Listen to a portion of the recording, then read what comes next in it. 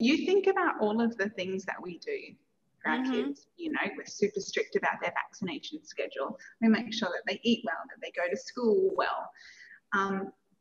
You know, over 500 children every year are rushed to KKH emergency because of car accidents. Right.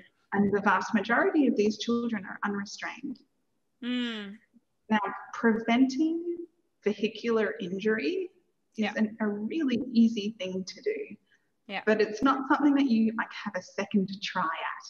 Yeah. Right? And so, yeah, like of all the things that we could be doing, preventing injury and death by simply using a car seat every time we jump in a car. It's important. It's practical. Let's just do it.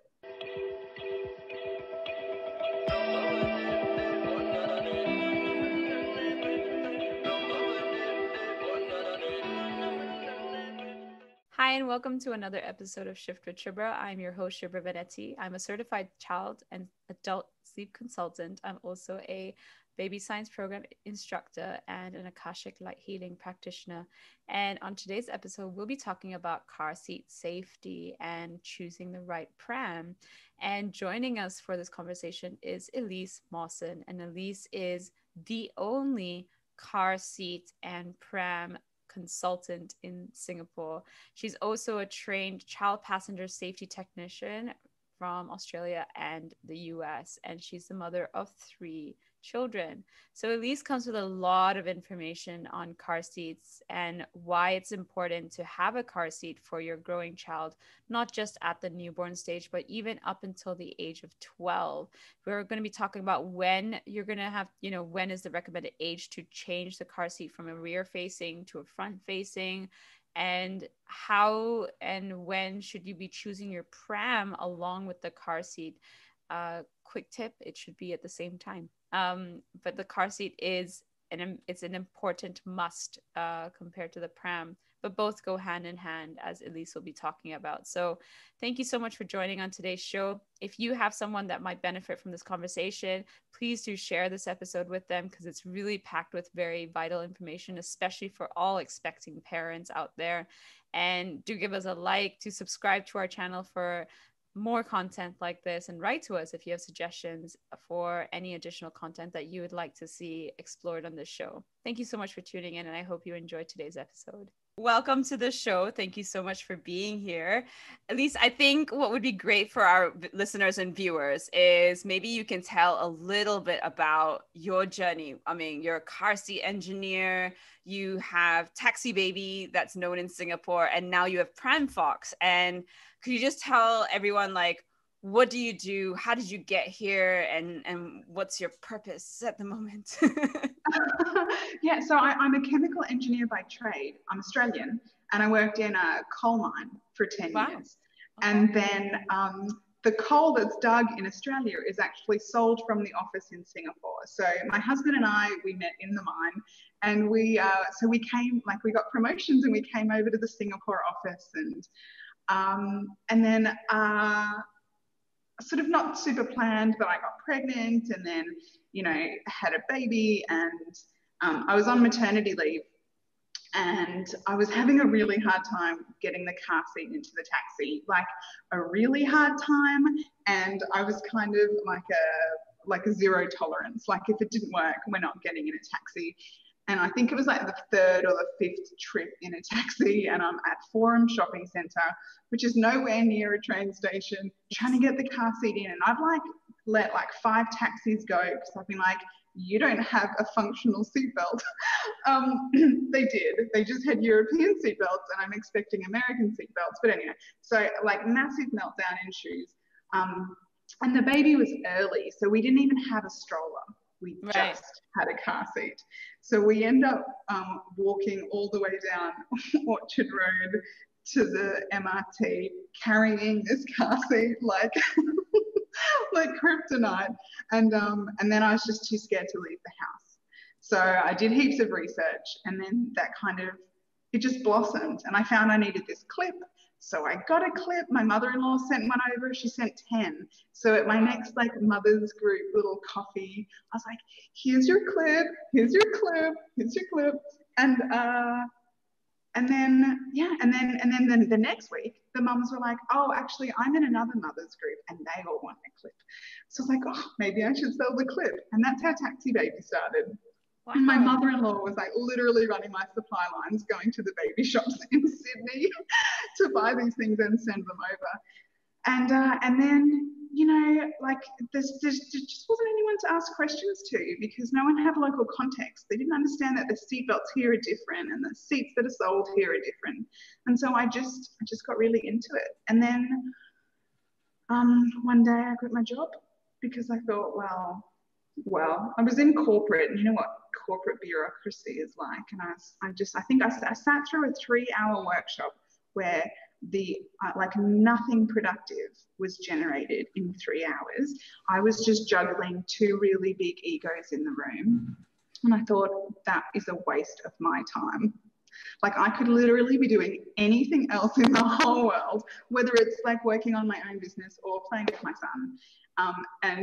And like, what on earth am I doing? So it was really difficult to quit my job because I was pretty like institutionalized in the corporate world. Like I'd done uni, and then I did my postgraduate, and like everything, I was doing it like textbook.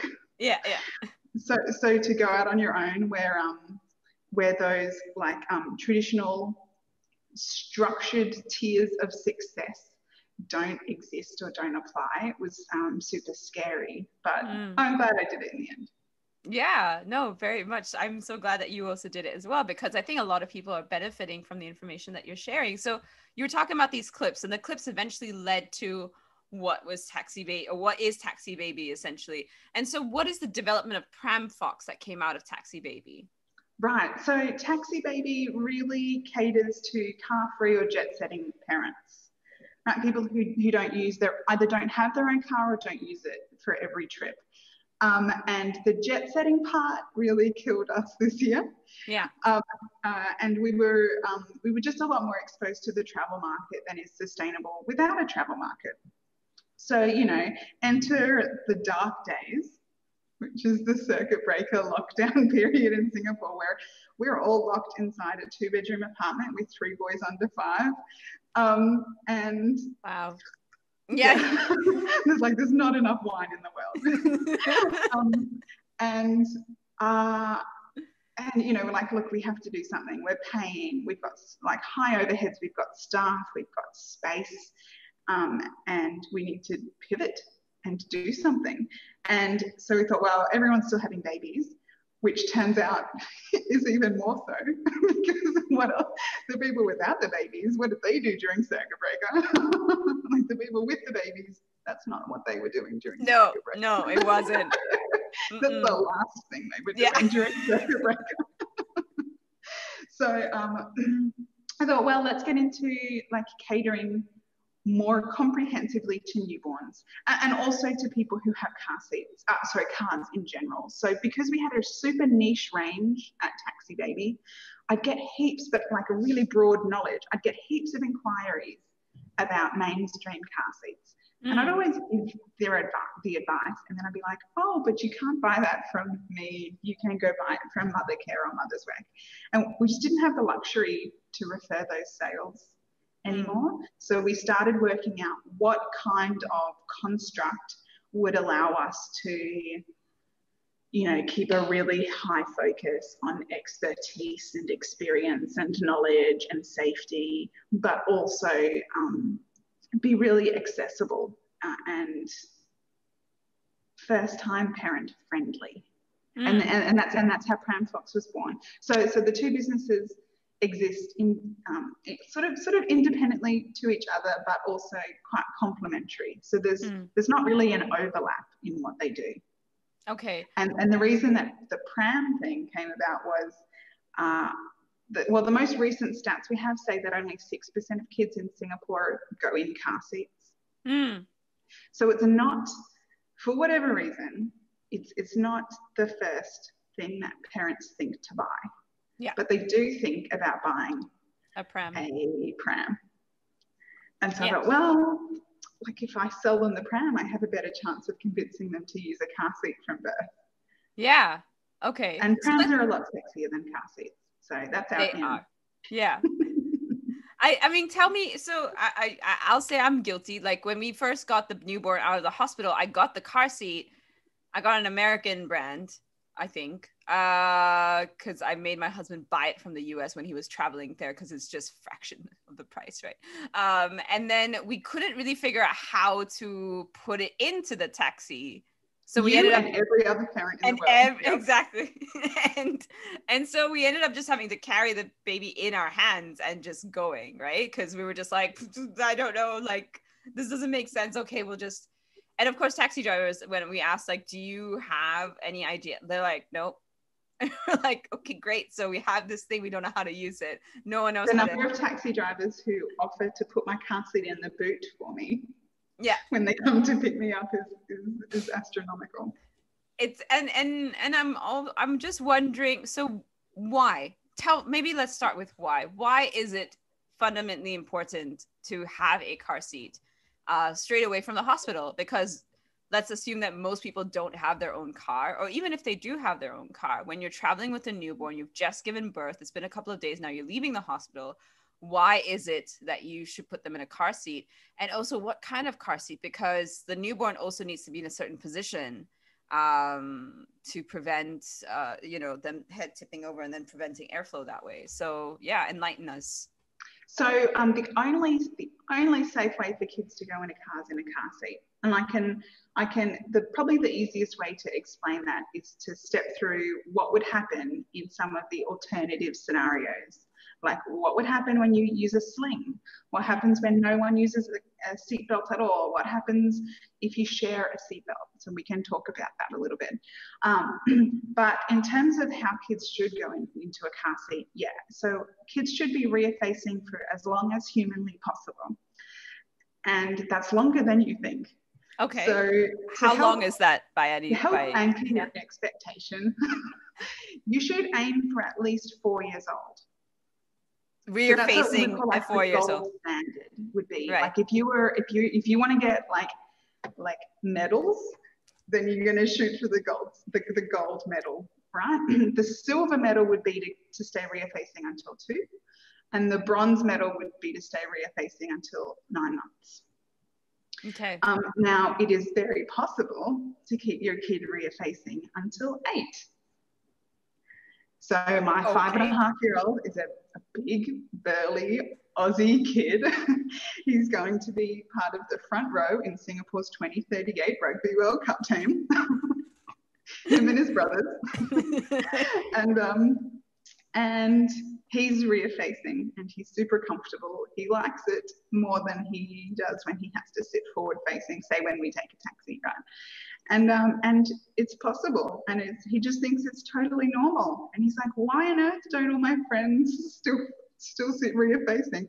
Poor them. Maybe we should tell them. I'm like, yes.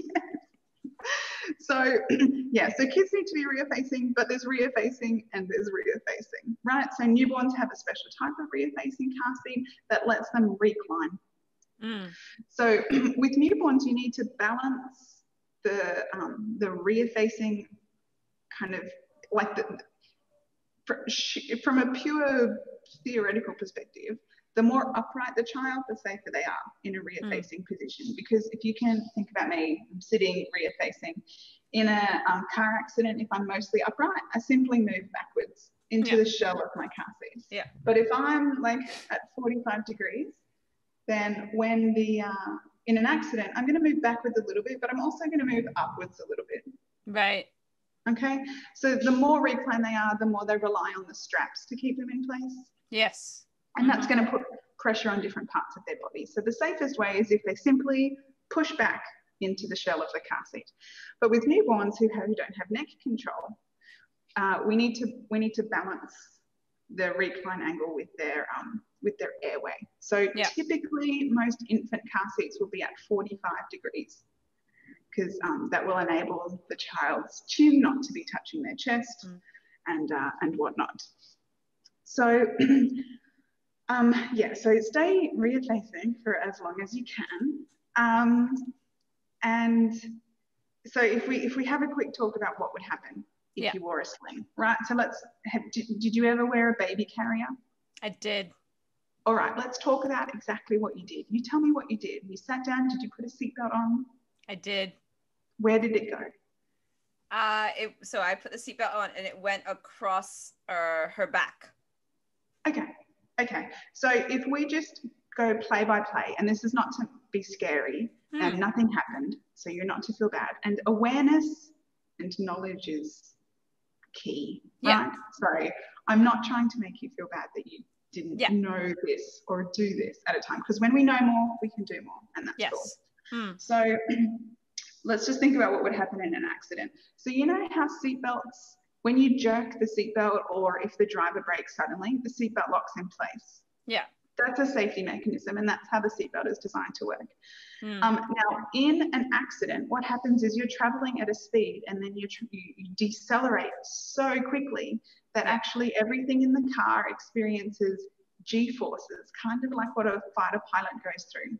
Yeah. And during that really rapid deceleration process, everything in the car feels like it weighs more. Yeah. Like 10 to 50 times more. Right. Wow. Okay? So your baby feels like they weigh not 5 kilos, but 50 kilos. And if you're 60 kilos, you actually feel like you weigh 600 kilos. Right. Okay. So you are 600 kilos of weight moving forward in the accident, but the seatbelt is locked, but the baby is between you and the seatbelt. You're moving forward and the seatbelt's staying still. And so the baby is squashed between. Now, if you, let's say you put the seatbelt behind your back or something like that, okay? So that's going to keep you, like your legs in place, but your torso's going to move, okay? What happens in that case is you fold. Okay? Another option might be that like you wear a seatbelt kind of like across your torso, but you don't put it over the baby. Okay, so you're being restrained, but the baby's being held by the baby carrier. These baby carriers are only designed to hold some of them 9, some of them 13, some of them 15 kilos worth of weight. But in those split few seconds of the accident, remember your baby's 10 times heavier. Yeah. So she's actually 50 kilos. Right. And she's decelerating at such a rapid rate that the baby carrier just is not made to hold on to that. Right. So they've done crash tests in Australia of what it looks like to have a baby carrier in a crash test scenario. And within 0.2 seconds of impact, the carrier just disintegrates as if it were not there. Wow. So all of those options that we just talked about are out now, right? Like there's no way that in a genuine crash they'd be able to do anything. And then the last option that a lot of mums talk about is, well, I will just hold my baby in my arms, right? I'm strong, I have a maternal instinct, like I'll hold on to her in an accident. So 2 things happen when the accident occurs. Keep in mind that this happens in less than 1 second. Yeah. Okay.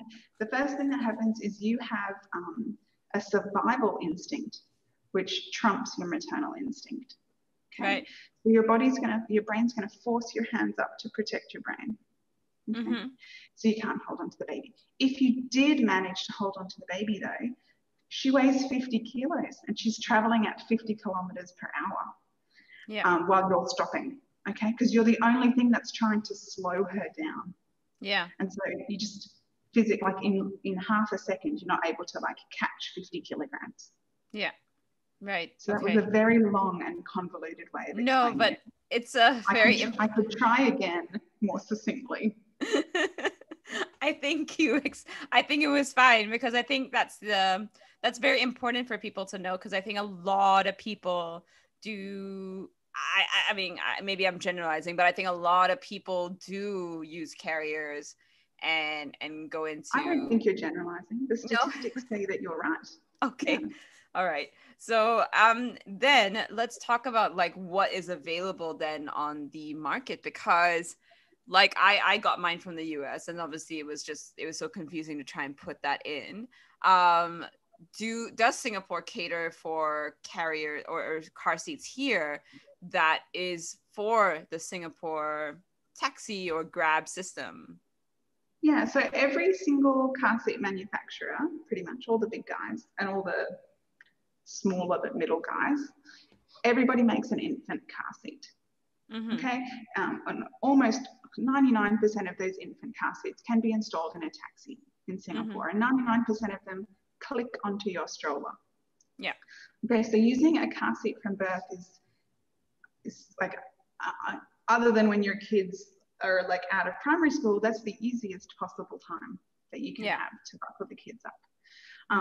And like most people who have a car, they still even use that kind of technique because you're able to keep the sleeping baby regardless of whether they're in the car or in the pram.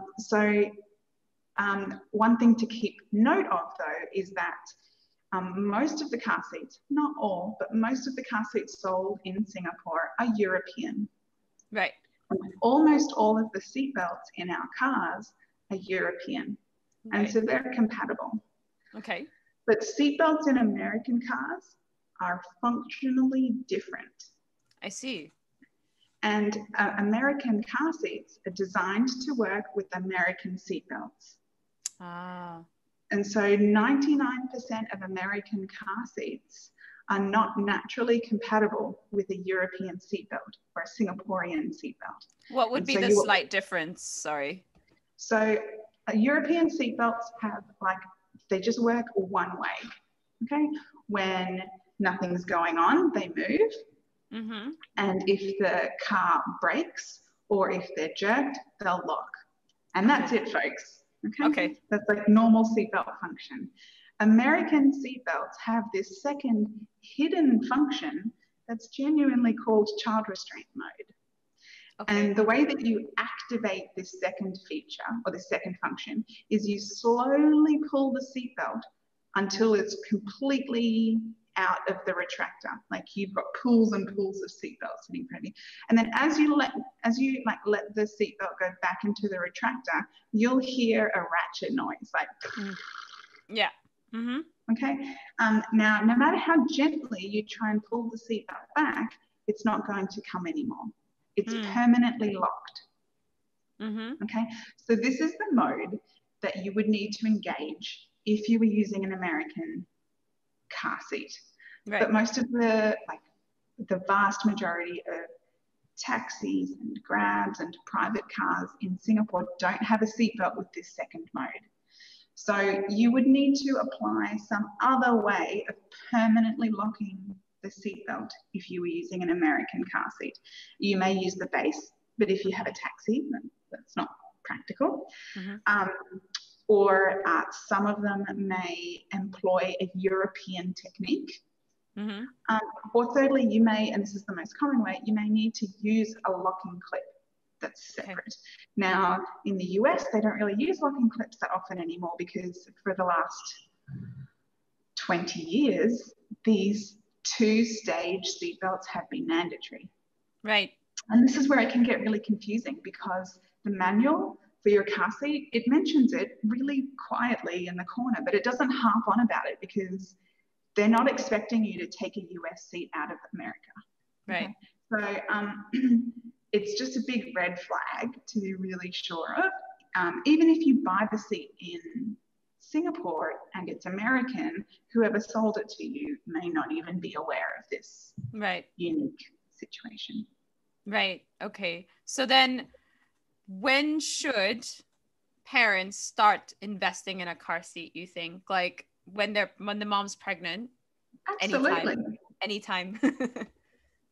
Yeah, no, absolutely. Yeah. And you should do it when you're looking for your stroller because you want your stroller to be compatible with your car seat.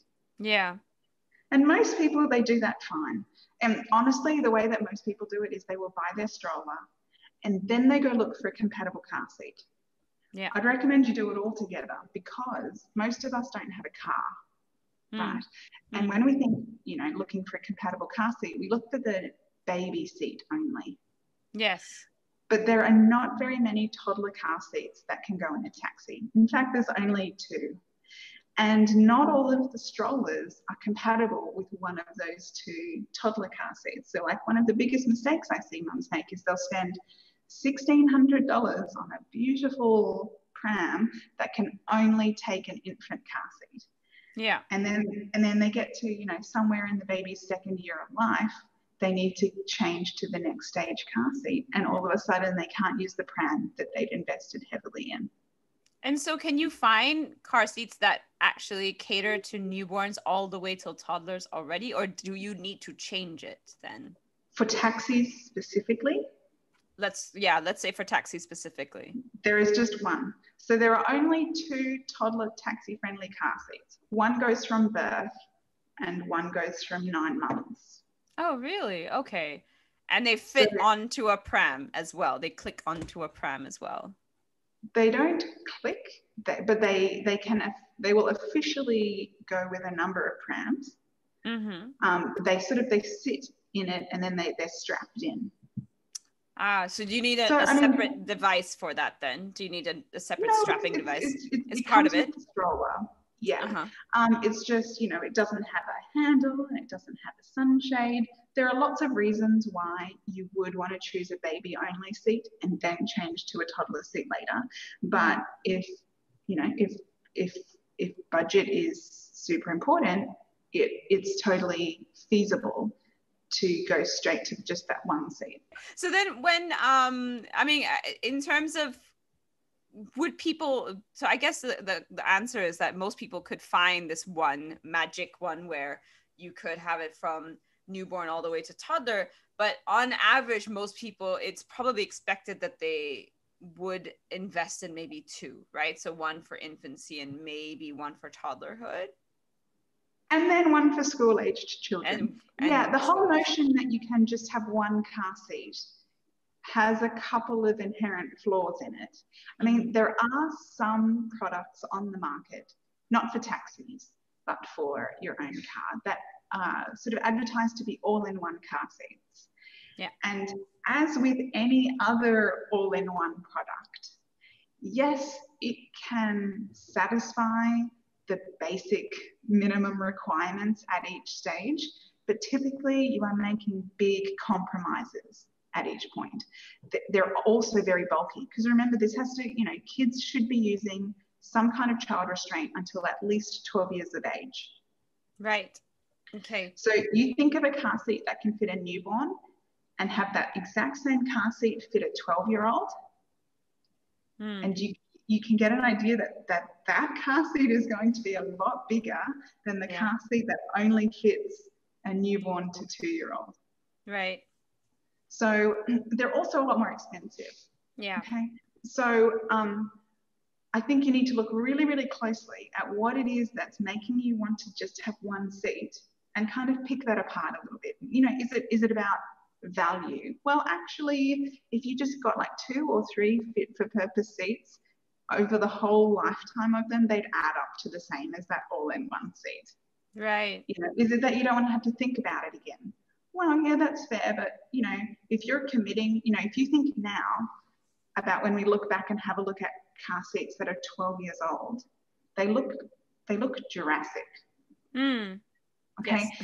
Like, I don't know whether, you know, a lot happens in car seats in 2 years. I don't necessarily want to commit to using a 12-year-old car seat in 12 years' time. You know, like if I just got a car seat for 2 years or for 4 years, imagine what awesome amazingness I could get at the end of that time for the next stage. So then are there car seats that are, obviously there must be car seats, so how does a car seat design sort of change? I mean, because you say about 5 years is when they can go forward facing. And so are there car seats that go up until 12 years of age that is like the full shell and everything and for forward facing? Yeah, so typically there will be a rear facing car seat, and then you would move into a forward facing car seat, and then you would move into a high back booster seat.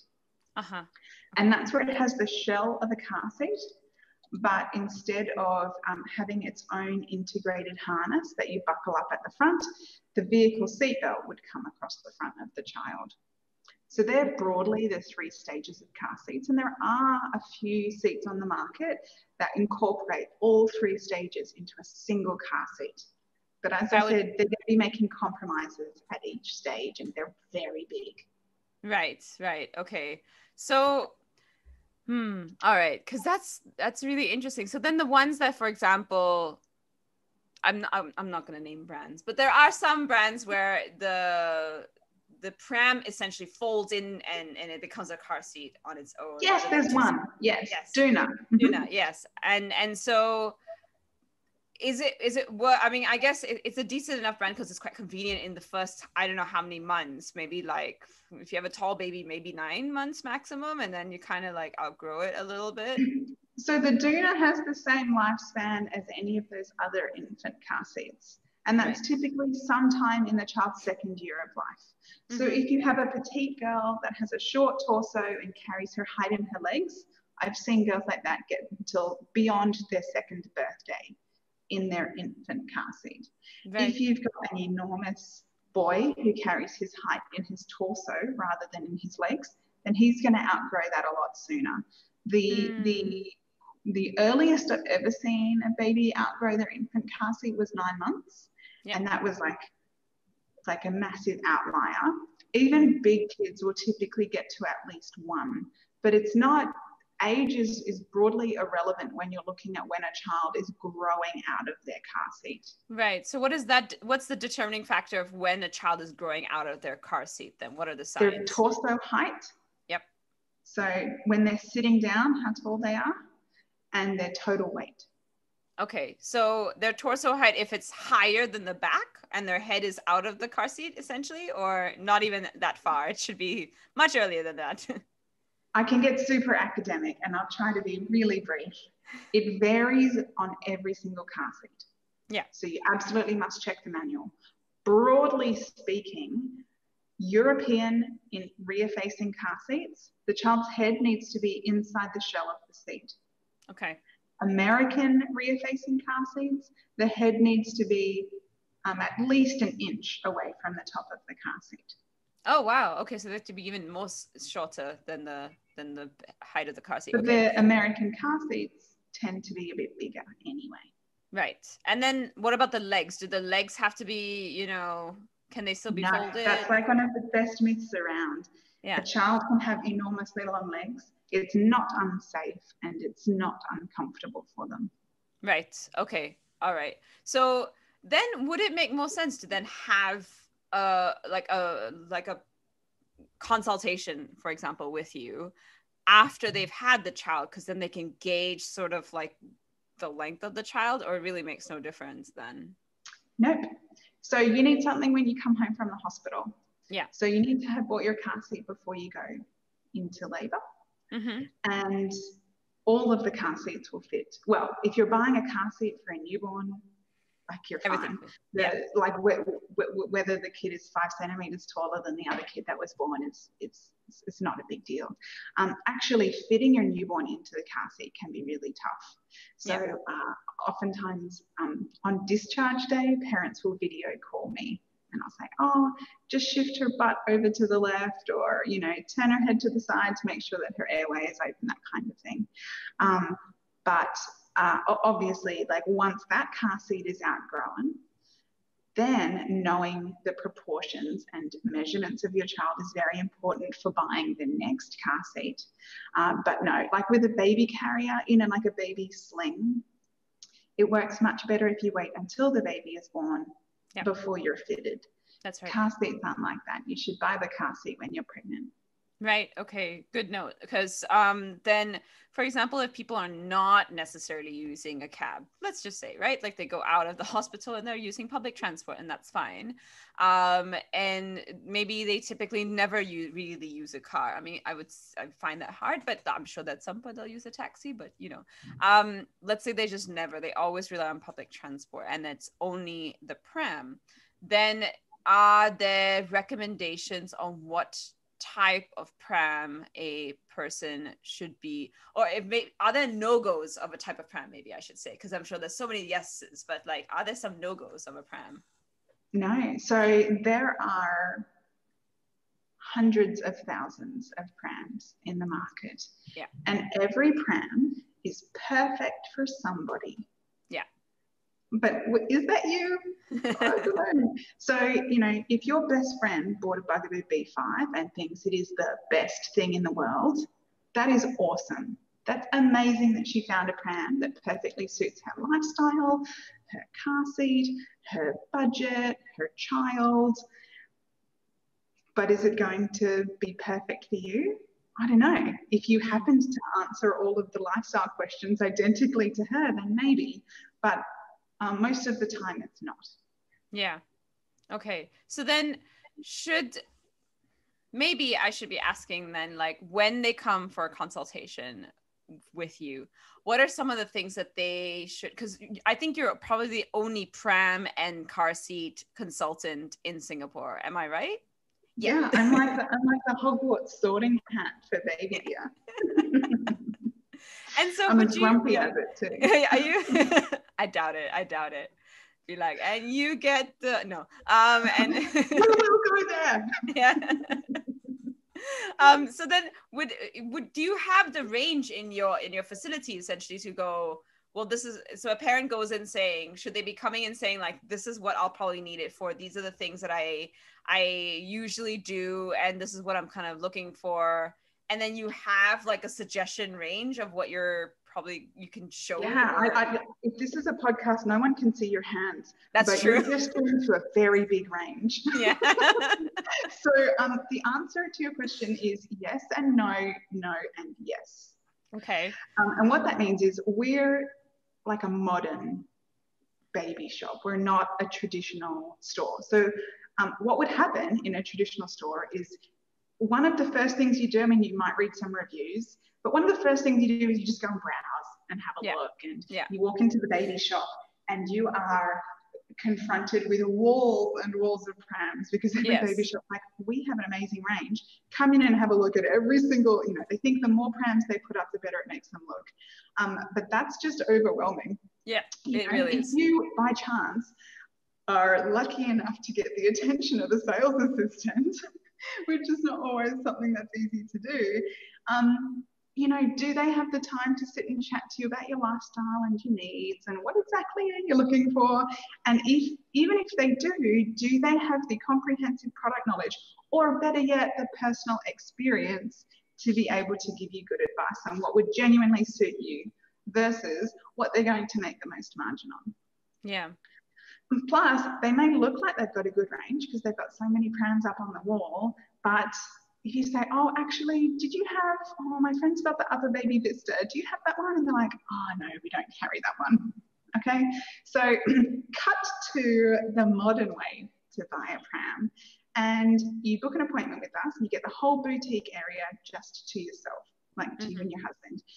And before you pop in, you fill out a quick questionnaire, and that's where I get an idea about your lifestyle and your budget and the kinds of features that you've heard of and you think are super cool. Are there some brands that you're already aware of that you want to take a look at? And then based on that, before you even come, I send you a recommended shortlist of prams that would suit you.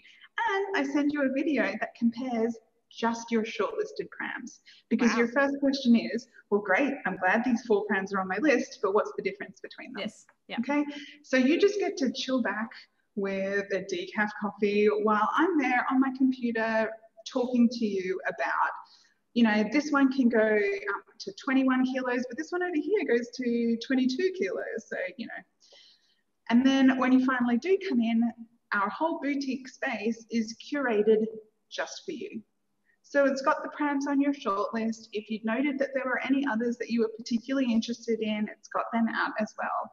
I mean, if when we're chatting, something else comes up and I'm like, actually, now that you say that, there's probably another pram you can consider, I can just wheel that out, okay? But the space is not overwhelming. I mean, the space is beautiful. It's like a black and white house in here. Like you kind of, you know, you come in and you can have an espresso coffee and Dad can have a beer and, you know, you can have a cookie and we just have a chat. Like it's just you and me and the space, and you just get, you know, it's like, for me, buying a pram was the worst part of nesting. Yeah. for me, watching my husband carry the massive pram box home on the MRT, that was a highlight. But for him, I don't think it was. Okay. So, when you, this doesn't happen to me often, but when you go on a long haul flight in economy, that's definitely the worst part of your holiday. Yeah. But when you go on a long haul flight in business class, that's a highlight of your holiday. Like, you're taking pictures and they're really featuring heavily. My hotels are not as nice as the business class. That's what this is, Now, buying a pram is one of the highlights of nesting. Okay. And in my lifetime, I've had 8 prams. Right. But the 2 prams that I have now, so I have 3 boys under 5, right? And now I've got 2 prams. The 2 prams I have now, if I had bought them way back at the beginning, I would never have bought pram 3, 4, 5, and 6. Right. Okay. So, having a pram that's genuinely compatible with everything about you is a lifesaver. Plus, in Singapore, your pram is your vehicle. Yeah. Right. It's your car. It's your family vehicle. Yes, very much so. And then so when they come and then they say, okay, this is the one I'm going to select, because you're not necessarily a retailer, will you tell them where to go purchase it? And then are those prams available to get into Singapore, I guess?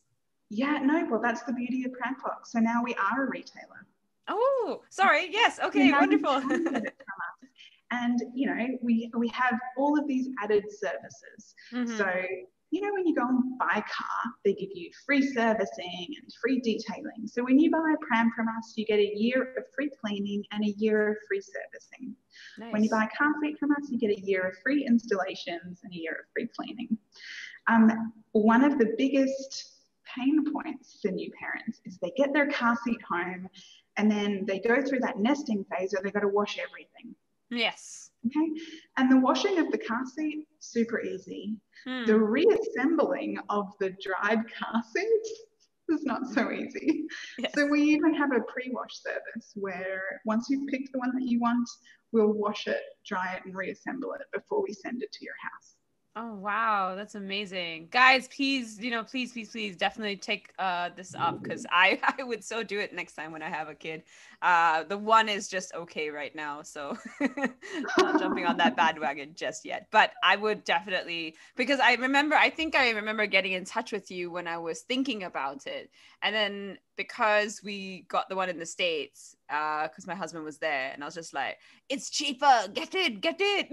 And he was like, okay, I think I can manage it. It's a huge box, but fine.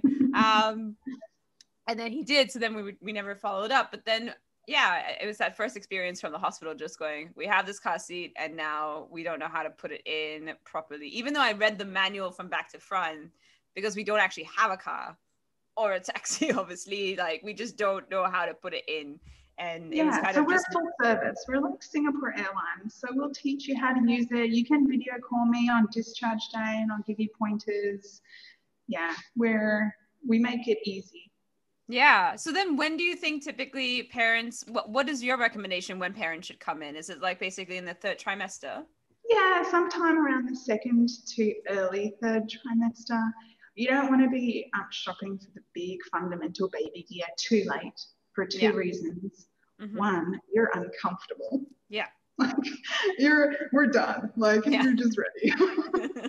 And secondly, if like me, your baby comes unexpectedly early, then you may have ordered your pram, but it hasn't arrived yet. Yeah. Okay. So that's what happened with us. And especially if you want to make sure that it's cleaned and stuff before you want to use it. It's one of the like key pieces of baby gear that is actually super important to have early on. Yeah. Okay. And then what if, obviously if parents is expecting twins or triplets or quadruplets, but I mean, that's rare, but One of our customers had twins. She's a 4-year-old. She had a 4-year-old and then she had, not twins, triplets. Wow. And they didn't have a car. So they were taking triplets and a 4-year-old in taxis. That's a lot of car seats. It is. Yeah, she's a massive pro at it now. Really? I mean, that must be just like logistically how to carry all those car seats as well. Yeah, so you need a pram that, I mean, there are no prams that will officially take 3 infant car seats, but you need a pram, like that can make it work. Yeah, and are there prams that can make it work? Yes. Ooh, okay. All right, good to know. So you want Okay. a double pram that's compatible with 2 car seats, a very big basket, and then you baby wear the third and have the third's car seat in the basket until you actually need to get in a car. Ah, I see. Okay, and a buggy board for the top. Yeah. Okay, great. So then I think it's safe to say that whether you're going in a Grab, even if the Grab has their own car seat, which many of them, especially if you're taking the family versions, they are supposed to have a car seat. It's still... Yes, but not infant car seats. Yeah, so you can okay. start using Grab Family from 1 year old. Right. Okay. So it's still worth considering having a car seat for any child basically under the age of 5 in Singapore. It's essential. It's essential. It's essential. So it would be definitely worth always popping down to your shop and getting a consultation and getting this sorted, because it's something that grows until the child is 12 years old, as you said. So, I mean, you think about all of the things that we do for our kids. We're super strict about their vaccination schedule. We make sure that they eat well, that they go to school well. Over 500 children every year are rushed to KKH emergency because of car accidents. Right. And the vast majority of these children are unrestrained. Now, preventing vehicular injury is a really easy thing to do. Yeah. But it's not something that you have a second to try at. Yeah. Right? And so of all the things that we could be doing, preventing injury and death by simply using a car seat every time we jump in a car. It's important. It's practical. Let's just do it. Yeah. And if, like, for example, if parents were doing this thing where you were, I think you were going to cover it, where they put the child and then they strap this child on with them. So they might put the waistband across the child, but then they put the torso band on the parent itself. So it's not going across the child. Is it worse than having nothing on the child at all? Or both are just as bad? It's equal. It's equal. Yeah. Okay, so the worst thing that you can do is share a seatbelt or use no seatbelt at all. Yeah. Then the next, it's kind of like the way to think about it is like steps or ladders. Okay, and each time you take a step up, you add a little bit more protection. So that's the bottom, no seatbelt or sharing a seatbelt. The next step up is where the child just uses a seatbelt. Yeah. And that's wildly impractical for a baby. But if you're talking about a child aged, 4 to 12, where they physically can sit down, then using a seatbelt is better than using nothing, but it's very close to the bottom of the stairs. Yeah. And the next seat up would be, the next step up would be using a booster seat or a harness. The next step up would be using a forward-facing car seat. And the next step up after that is a rear-facing car seat. Right. So there's a balance, right? Yeah. The further up the staircase you go, the safer your child. But the further down the staircase you go, the more convenient it is. Yeah. So we experience the convenience factor every single day. We don't experience the safety factor. We're not having car accidents every single day. And so one of the ways that our brain uses to compute vast amounts of information is it uses biases or heuristics. Okay. And one of those heuristics is called the frequency bias. And it's where your brain is genuinely wired to say something that happens more often must be more important. Yeah. Yes. And so because we're experiencing that convenience factor every single day, our brains are actively working against us and telling us that that's more important than the safety factor. Yeah. Okay. That's very important to note. Okay. I think really quickly, because this is all really great information, and people, I'm going to be putting, Elise's details in the show notes below. So please definitely get in touch to get your consultations in. I know I I have to, because I don't have a child restraint device for a 3-year-old yet, and I've been doing something very not so safe. So I would But be when you working. know more, you can do more. Exactly. And there's Yes. like we're super pragmatic about this. I mean, the there are some people, especially overseas, where the car seat culture is a lot more ingrained, who get a bit evangelical about it, and they're looking for gold standard, best practice. Yeah. You know, for me, if I can get a kid who wasn't in a car seat at all into something that may not be like the absolute best potential product, but if they've had an improvement in safety, then that's a win. Okay. Yeah. So if you feel somehow obliged to buy, a rear facing car seat that's, say we're talking about a 2-year-old, you feel obliged or pressured to buy the very top step on that hierarchy, but it's not something that's genuinely functional for you.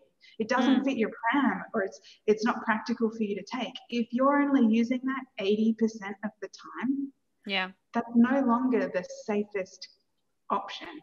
Right. If you were to take one step down on that hierarchy, but you chose a product that you could use 100% of the time, then for your family, that's the best option for you. Right. So it's not about fear and judgment. It's about using what we know to make informed decisions about what would genuinely work best for your family. Yeah. So then would you say that you became a car seat engineer because of all the research that you did, essentially? Or you actually went and did something further? Because you said you were a chemical engineer. Yes. So I'm a chemical engineer, and I'm a specialist in car seats. Okay. So if I worked for Nippon Paint, I'd be called a paint engineer. Okay. All right. I mean, so I'm Australian. I've got Australian and American qualifications in car seat specialty. Oh, wow. Okay. And I think just very quickly is I'd love to also touch upon this recent endeavor that you started, which I'm very honored to be part of, the Little Black Bump book. Yay. Yes. The first copies have come through. Very exciting. Could you share with our listeners and viewers what this is all about? I would love to. So the Bump book's a curated directory for soon-to-be mums. So I'd have a lot of mums come into the shop, and I'd say, after a while we get talking, and I say, do you have a doula? And they say, what's a doula? And I say, I'll tell you about that. Have you joined Stork's Nest, this Facebook group? No, I haven't heard about that. And so I would be kind of, every single time I'd be scribbling down all these notes and be like, well, don't forget to call this lady if you're having trouble with breastfeeding, or, definitely go to these prenatal classes. And that happens all over. Like the doula that I often recommend, she's doing the same thing as well, right? Like scribbling out all these notes for each mum. And we already all recommend each other in this beautiful, organic, informal network. And so it was just a matter of putting all of that down. I mean, when my first son was born, I had all of these massively unrealistic expectations about motherhood. I'm an only child, so I never grew up seeing anybody else raise a child. And my only exposure was mothers at cafes. Yeah, and that's not representative, folks. No. And I had these ridiculous notions that I'd be this amazing Mother Earth, that my child would never cry because I'd have this magical bond and I would just instinctively know what to do. And that did not happen. I was like, no, I don't want, I was talking to my mum, I was like, no, I don't want any family to come over. This is a beautiful bonding experience. You can come over in 2 months' time. And like the day we came from hospital, I'm like, Mom, we're booking your flights. So I just didn't know that there was help to be had. I didn't know that there was lactation consultants who would come to your house. I didn't know that, if you had problems down under, you could see a women's health physio. I didn't even know they existed. I didn't know there were physios other than sports physios. I didn't know so much. I didn't even know they existed. And if I did know they existed, I didn't know where to find them. So I had a super bumpy transition into motherhood. And if I had the book, I hope it would have been a little bit more gentle, because having most of my friends had really bumpy transitions into motherhood as well, and it's traumatic. Same. And it really tarnishes your memory of the first, while with a newborn. And in the book, so there are 21 chapters, and each chapter covers a different specialism. And at the end of each chapter, one of my friends has written a letter back in time to herself. Telling herself stuff that she wishes someone had told her. And I can't honestly say I have enough friends, but a lot of my friends were like, I'm sorry, I can't write that letter. That's too traumatic. And everyone else who did write the letter, they were like, it was really cathartic. I've been crying for 2 days. So, all of us had a really rocky start. Yeah, we did. And just making that a bit more normal. Like, not everything is beautiful, wrapped babies with fake flowers and baskets on Instagram, Like, it's falling asleep on the couch with the baby on your chest and then worrying that they're going to roll off. Like, I don't recommend that. That's terrible. Yes. But that's what I did. Like, Yeah. I think the absence of our literal physical village has really impacted us. And so this is our little modern village. And everyone's WhatsApp number is in there. Like, you just call them and you'll be like, I need your help. Yeah. And tell us, where can we get this book, or where can viewers and listeners get this book? Yeah, so from the partners, so there's over 100 perinatal specialists in the book. So if you happen to be a client of one of them, then you can often get it from them. You can also get it from thelittleblackbumpbook.com. And eventually we'll have it on Amazon and Kinokuniya and whatnot. Nice. And it's available in both hardback or hard copy as well as an ebook version.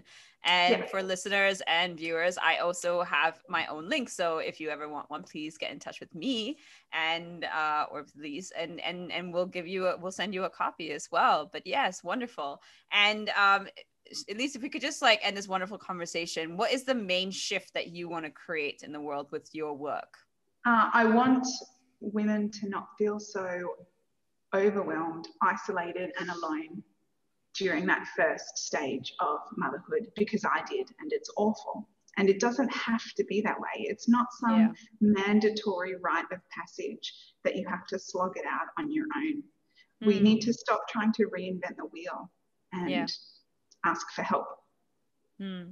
Yes, very much so. And on that note, thank you so much for joining us today on Shift with Shubhra. Thank you for all the information. If you are interested in Elise's services, the show notes will have those links below, and Little Black Bump Up as well, will also be in the show notes below, the link as well. Thank you so much, Elise, for joining us today. And thank you everyone for tuning in. Thanks, Shubhra. Bye.